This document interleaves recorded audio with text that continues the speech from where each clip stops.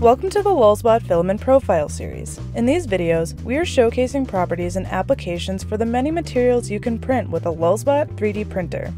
The filament highlighted in this video is called HIPS, a polymer otherwise known as high-impact polystyrene. Before starting your print, we recommend applying a glue stick to your printer bed before warming it to ensure your object doesn't come off the bed during printing.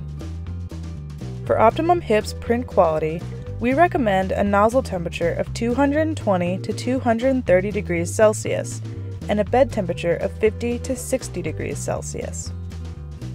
HIPS is increasingly popular in the 3D printing community. Known for its dimensional stability and low material cost, it's ideal for low-strength structural applications and prototyping. HIPS can also be glued and painted with acrylic paints once a print is finished, making it a great material for models, props, and costumes. Today we are printing a quadcopter rotor protector that will be strong and stable enough to withstand flight. Default configurations make it faster and easier to use your Lulzbot. HIPS configurations can be found on our website at lulzbot.com/configs. Want to learn more about HIPS and other 3D printing materials? Join our online community at forum.lulzbot.com.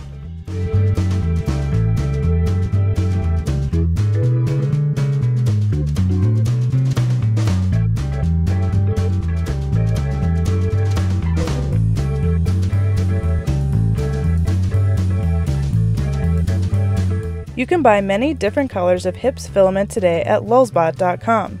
Thanks for watching.